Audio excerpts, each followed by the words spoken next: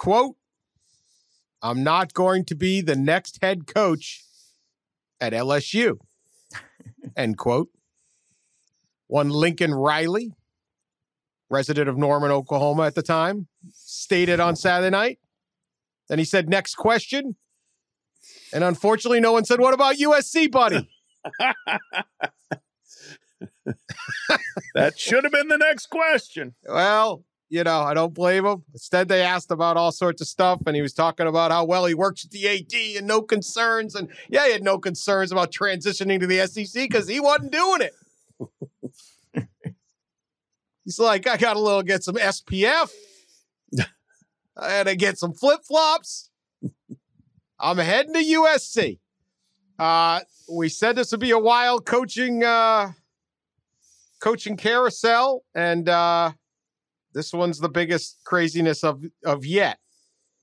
Lincoln Riley's been raiding Southern California recruits, now returns, and he can try to keep them home. Thoughts on the hire, Lincoln Riley to USC, Pat? He's not won it all yet, but he's won a lot. And he's on the cutting edge, obviously offensively. He's on the cutting edge in recruiting. USC needs sizzle. He brings offensive sizzle to the table. As Dan noted, he's been recruiting in California already and in the West, on the Western United States. There was a lot of wondering, where exactly is USC going? And I think they may end up being the big winners out of this carousel churn. We'll see how it all turns out, but I think LSU thought they were getting Lincoln Riley and wound up having the rug pulled out from under them, and we'll see what happens with LSU in all of this. I think there's some panic in Baton Rouge, but this is big news. You don't have coaches very often go from places like Oklahoma to USC. This is huge, and I can't wait to see how it works out. And I welcome USC back to relevance. They have their best coach since Pete Carroll. Yeah, it's a monumentous hire for SC. I don't actually think LSU thought they were getting Lincoln Riley. I didn't buy into any of that stuff. I just didn't think it was real. I just didn't. I don't think LSU got the rug pulled out from under them. As we tape this on Sunday afternoon, I still think that Scott Woodward wants Jimbo Fisher. Now that door may be closed by the time this podcast populates in your feed, but that has been his target. And I'm not saying he didn't knock on the door of Lincoln Riley or anything like that. I think all these guys do their whale due diligence, right? And right now, Scott Woodward's whale is still Jimbo Fisher after he lost in his stadium the other night, Saturday night. So, but back to Riley to USC, I really think this is not only a jolt for USC's relevance, it's a jolt for the Pac-12.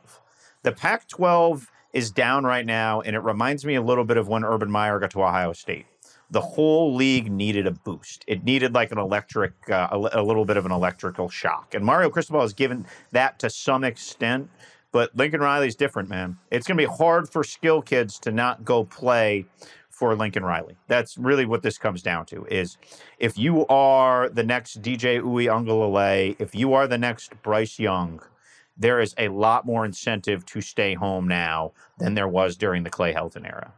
It'll be interesting to see what he does on different sides of the ball, how the staff stuff works out. There's a lot of different reverberations from all this, but right now, as we sit here on the first Sunday, USC has won the coaching carousel. It would take a pretty seismic hire to top them. This is one of the biggest hires in years, and props to folks at USC for getting their whale. He's 55-10. He's 37-7 in the Big 12. He's young. He's got the offense. It's exciting. Look, let me give this credit to USC, because this is the problem that I don't know what LSU is going to do. They may prove me 100% wrong. But if you fire your coach early, you better have a plan. You can't just, and it looked until this announcement like USC was like, who are we going to ask? If you use this time to set this up, hey, they set it up, man. I mean, they set it up. Bedlam ended, 14 hours before they make this announcement. So He didn't just wake up on Sunday morning and there was a call and he said, I'm gone. Unlikely to how it went down. So excellent job by USC at running their search, identifying a guy, and bringing in somebody who's going to add a lot of pop and should greatly change the recruiting dynamic. I mean, I expect all of those kids to flip to USC. They weren't going to Oklahoma because they like the barbecue. They were going because of Lincoln Riley. And now Lincoln Riley's in their backyard.